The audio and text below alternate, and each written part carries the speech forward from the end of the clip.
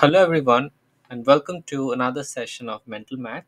So, in this session, we'll learn a technique called doubling and halving.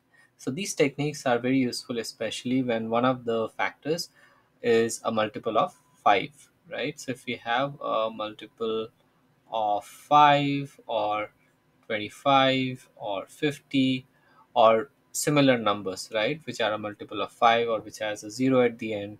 So in these cases, what we'll try to do is we'll use this technique. Okay, so let's say we have um, let's say 32 times 25, right? So what we can do is we can double and half, right? So one side will double. So 25 we are doubling to 50. The other side we are halving. So 16, right? So we can do it multiple times. So 50 we can double to 100 and 16 we can half to 8, right? So this is 800. So rather than doing the multiplication in a long way, we can shorten it by doubling and halving, right? Let's say we have 16 times 35, right? So rather than doing 16 times 35, what we can do, we can double one side and we can halve one side. So this ends with 5, so it's good to double it, because if we double it, it will end with 0, right? So 35 times 2 is 70 and 16 divided by 2 is 8. And we know that 8 sevens are 56, so 560. So rather than doing the multiplication, we are kind of simplifying it to get a simpler calculation, basically, right? So let's try a couple of more questions. So let's say we have 260 times 15. So rather than doing this, what we'll do is we'll double 15, so we get 30, and we'll half to 60, so we get 130, right? So now we know 13 threes are 39, so 3900. Very simple. In one line we can get the answers.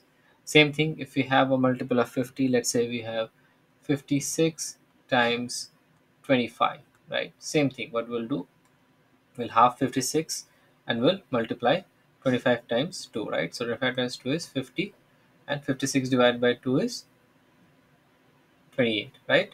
So same thing, we can divide again 28 by 2, we get 14, and we can multiply 50 by 2, which is 100. So very simple way we can get the answers, right? So you can try a few more. So for you guys, you can try 24 times 75.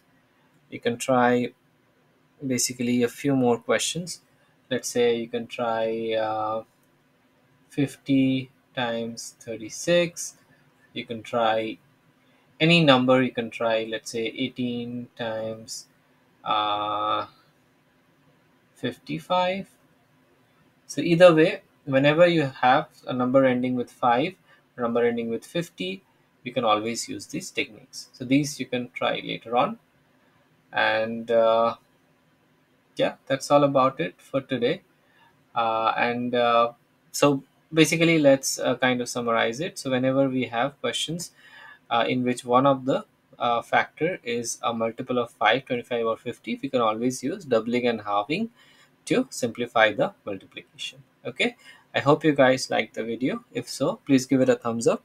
For more such contents, please subscribe to our channel, share the video with your friends, and we'll see you guys in our next session.